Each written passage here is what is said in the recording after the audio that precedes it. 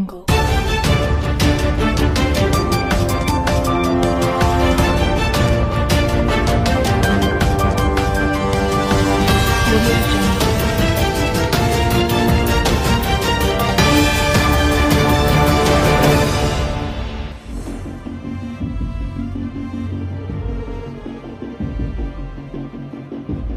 Taiwan ask US help.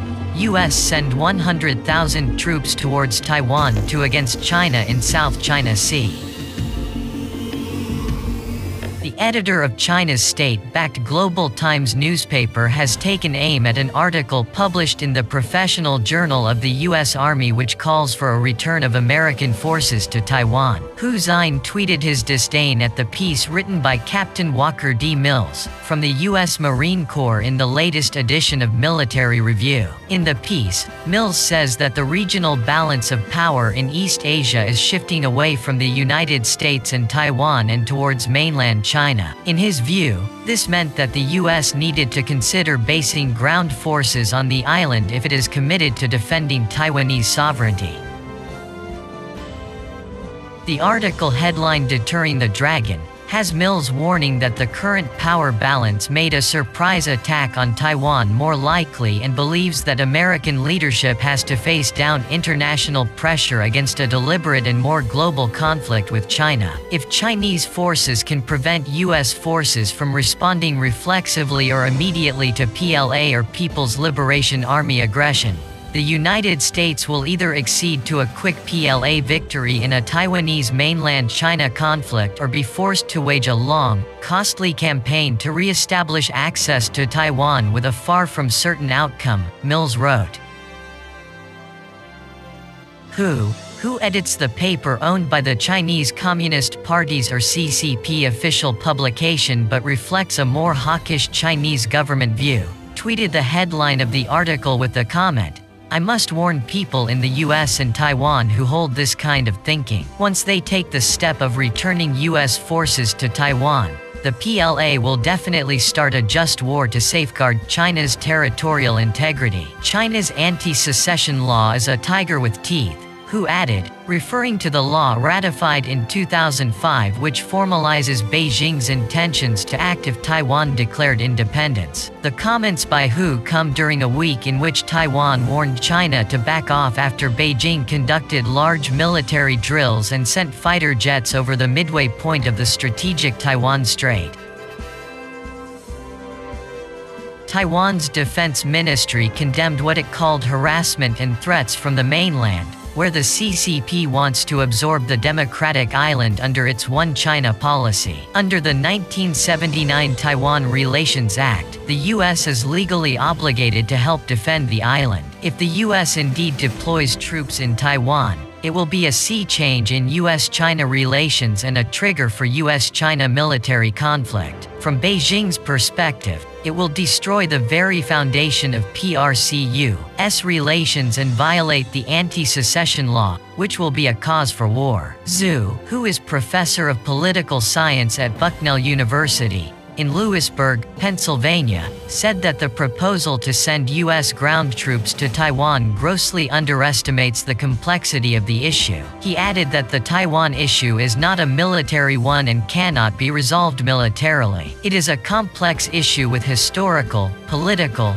diplomatic, economic, security, and great power rivalry dimensions all combined into one. Steve Sang, director of the SOAS China Institute in London, said that the threat by the Global Times editor does not seem necessary or justified as he believed there was no indication as yet that the U.S. government was planning to deploy troops to Taiwan. "I can see the U.S. improving coordination and cooperation with Taiwan's defense forces as tension across the Taiwan Strait increases. But increasing coordination and cooperation or training together does not amount to deploying troops to Taiwan." U.S. Foreign Policy and World Affairs, the Republican senator and vocal critic of China's human rights record, said he believes Beijing will eventually use force to take over Taiwan, when asked by the event host if Taiwan may be the flashpoint in U.S.-China relations. Rubio said that in both Taiwan and the U.S., those who oppose being linked to China have grown in recent years. Only recently, Washington sent 2 senior officials to Taipei, according to Rubio, referring to visits by U.S. Health Secretary Alex Azar and Under-Secretary of State Keith Krach in August and earlier this month, respectively. In response, China has been sending more warplanes into Taiwan's Air Defense Identification Zone or ADIZ as a messaging exercise.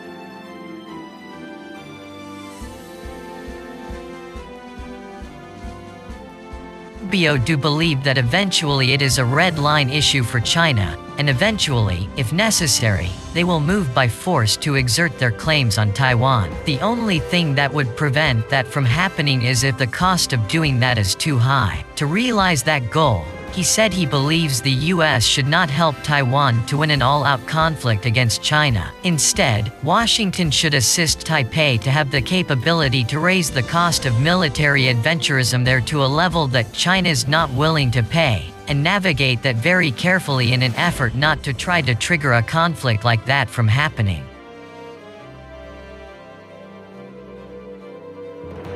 The Florida senator said this is the best hope that we have at this point in managing that relationship, but he also admitted that it is a challenging and tricky one. He cautioned the U.S. to navigate carefully and not be overly provocative, as this could invite a Chinese action at some point in the next decade. The senator's comments were made against the backdrop that the Chinese military has continued to beef up the frequency and level of its military coercion toward Taiwan.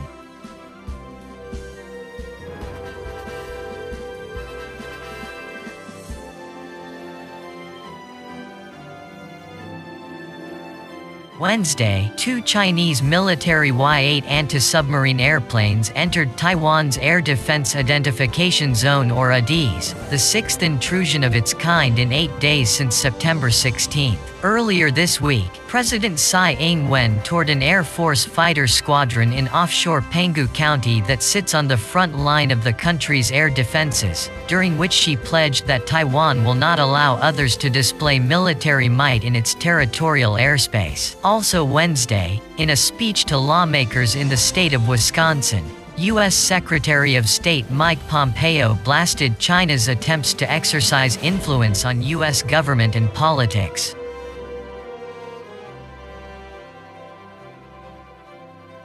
During his speech at the Wisconsin state capitol, Pompeo said the U.S. has watched the Communist Party of China or CPC lobby state-level officials and local interests. Much of that activity revolves around pressing state governments not to recognize, trade with, or otherwise engage with Taiwan. Each of us as public officials must never be complacent or complicit in the CPC's campaign to fracture American society and to silence American voices. Every one of us, and I know you'll join me in this, must stand up for our sovereignty and for American values themselves.